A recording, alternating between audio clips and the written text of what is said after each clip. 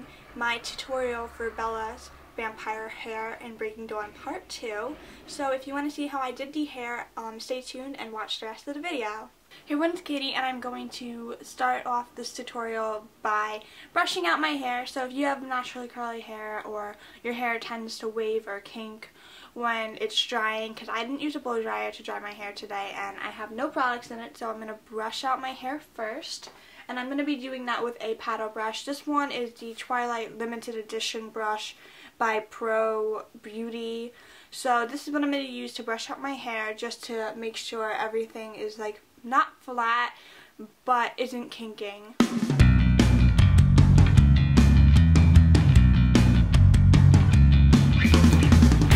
Okay, so now that you have your hair brushed out, you might notice that maybe you have frizz. You might have frizz, so I'm going to just put a little bit of a hair oil in my hair, and this is the one specifically used on Kristen in the movie Breaking Dawn Part 2. And this is by Enjoy, and it's professional hair care, and it's a shine and smooth. You can use this on your face and your hair. What it's supposed to do is eliminate frizziness, make hair soft and silky without weight, great for hair and skin. Locks in moisture, blocks out humidity. So I'm just going to take a little bit, because I normally take this when my hair is wet, but because I'm filming a tutorial today, I wanted to take just a little bit when my hair is dry. So about that much, which less than a dime. So once you kind of put that through your whole head of hair, you're going to brush that in just a little bit more. And I'm going to tie up about more than half of my head, so I have my hair in sections. So now that my hair has been pretty much tied up about halfway, I'm going to take my curling iron or curling wand. Now I'm using a curling wand for this type of hair tutorial because the curls are looser, they're not as defined. So using a wand will make your hair looser but also give it more of that natural wave look. So this is by Nume, and it's the 4-in-1, and I have the medium barrel on. There's one barrel larger than this, and I decided not to use that since I already have pretty much medium length hair, so if I used a larger barrel then the curls would be really, really loose. So you can do that if you have longer hair, and if you have shorter hair, I would recommend going one size smaller than this wand, because they do come with 4 wands in a pack, and using that, or you can use this one and have looser waves. So I'm just going to turn this on and put it on to 200 because I want to be able to curl the hair quicker.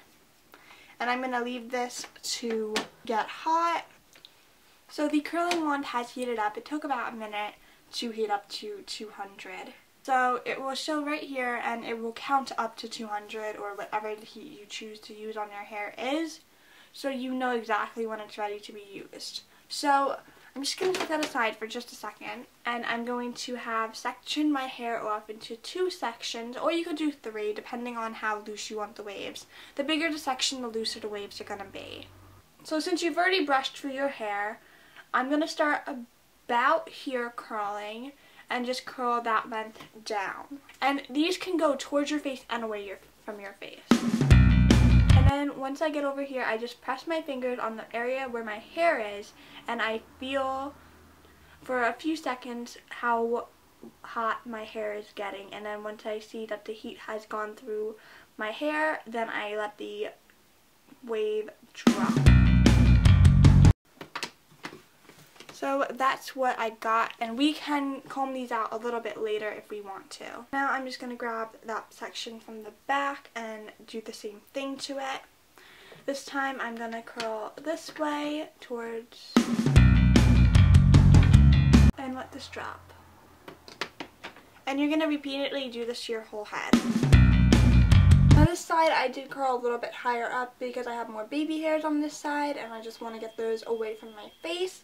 But if you don't have those, you can always flat iron them, or you can use a serum on your baby hairs to keep them from flying around.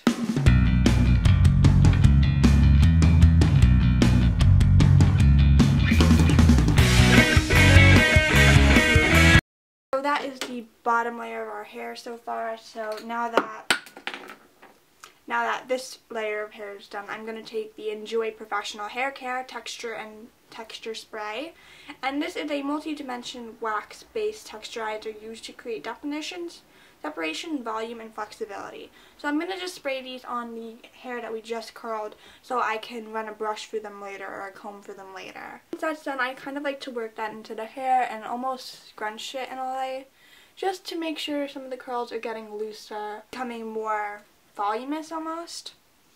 So I'm going to let the next layer of hair down from our little ponytail or bun.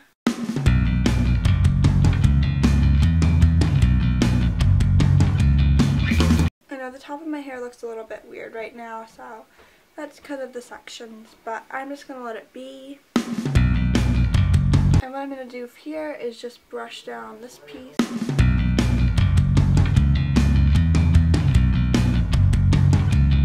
Even that, just brushing that down looks a lot better. So I'm going to separate this again, take my curling wand and put it this way, and hold it for a few seconds. Let that drop.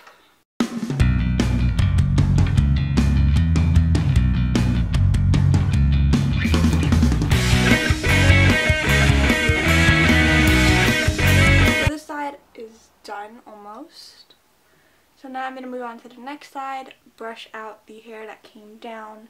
And you might end up grabbing some hair that you've already done. That's okay, because you did apply the texture spray to it. Separate this into two sections.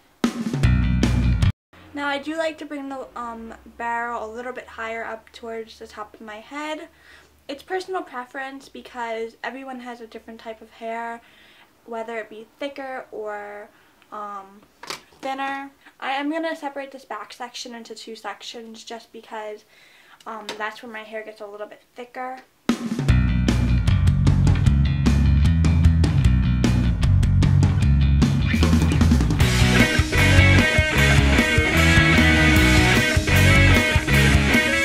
Now I'm going to bring the top layer of hair down now, and I'm going to show you exactly how we're going to get that almost no part look. Because this is the last layer of hair, I am going to comb this upwards.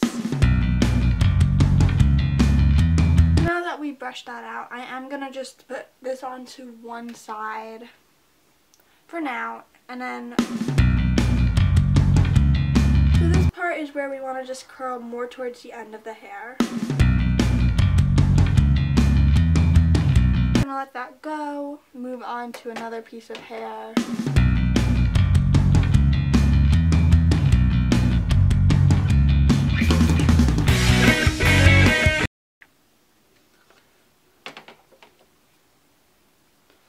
And then move on to the last piece of hair in that section, which I'm actually going to end up separating into two sections.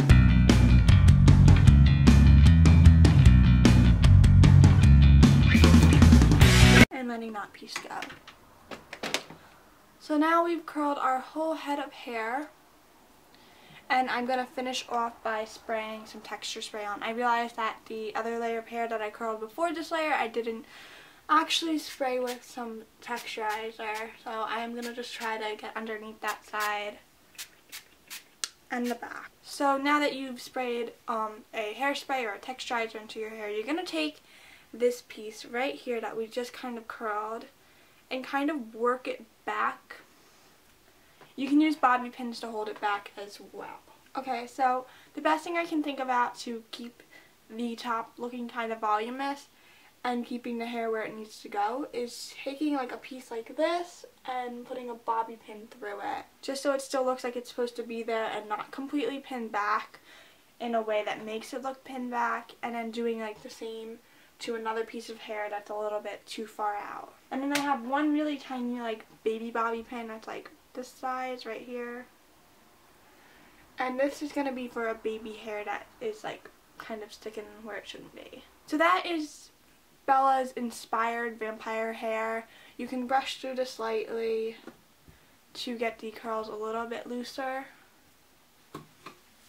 And remember, wearing this throughout the day is going to make the curls fall out a little bit faster. So I'm going to move on to the makeup part of this video, and I'll be back when my makeup's done. Thank you for watching my Bella vampire hair video. If you want to see the makeup video, then that will be linked down below, and I hope you guys have an awesome, amazing, fantastic day.